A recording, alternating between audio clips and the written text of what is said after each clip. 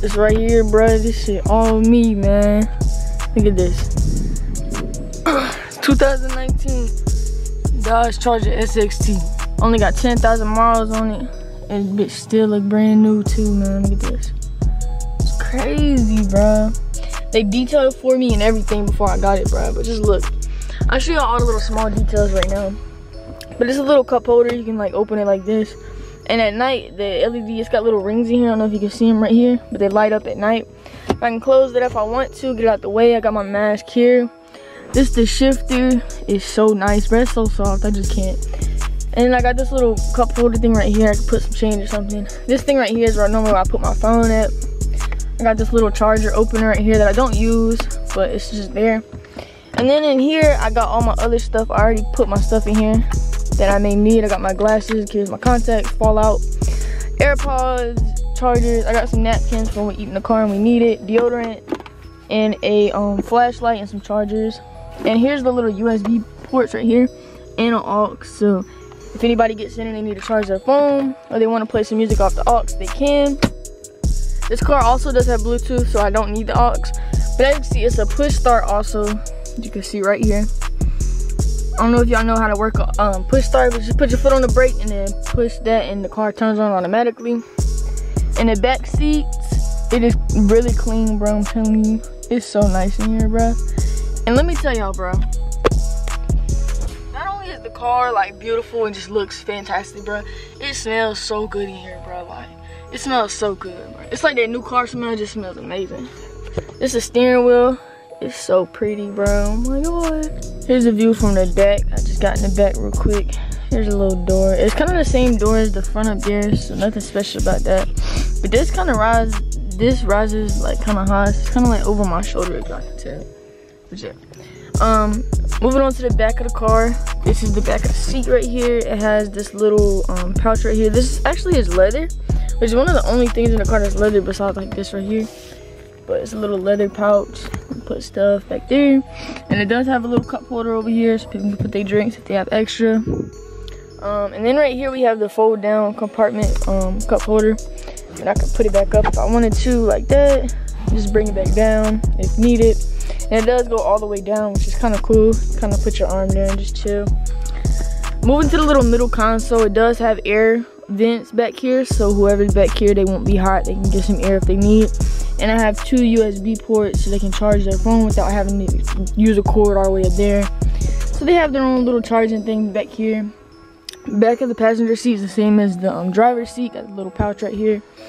Same door, everything. And it's just all the seats are cloth, like this material, which is really good. I like it a lot. Don't let nobody tell you you can't do anything, bro, in life. You can do anything that you fully put your mind to, and I mean that wholeheartedly. No matter how big it is, how crazy it sounds, or no matter what anybody tell you, bro, no matter what it is, you can always do anything that you want. Do not settle for anything, man. If you want something, you go for it and you don't stop until you get it, bro. Settling is never the way to go in life, you know.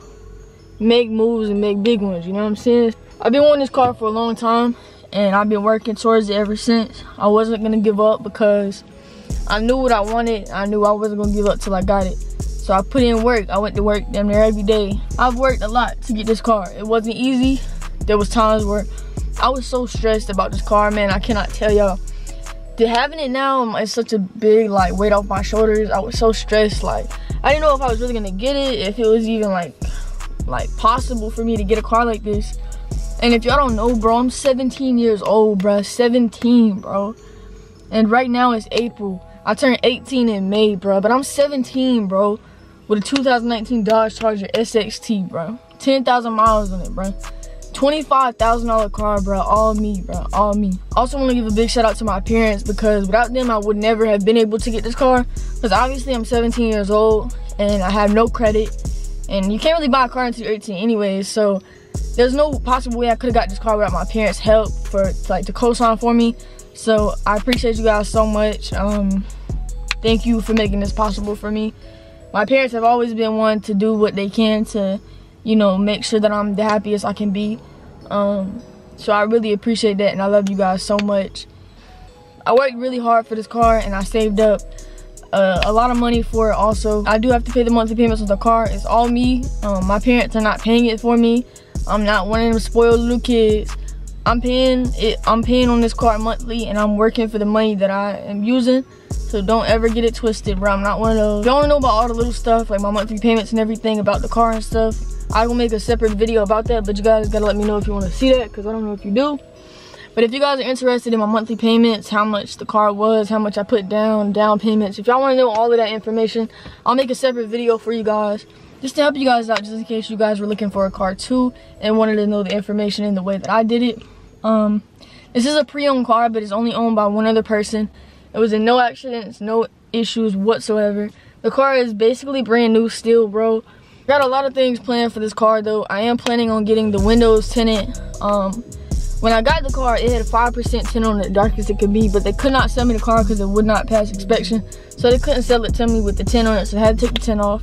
But I am getting it tinted, and I'm thinking about getting maybe a little bit more than 5% because I don't want it to be like illegally too dark, but like it's gonna be dark enough on the side floors and the back.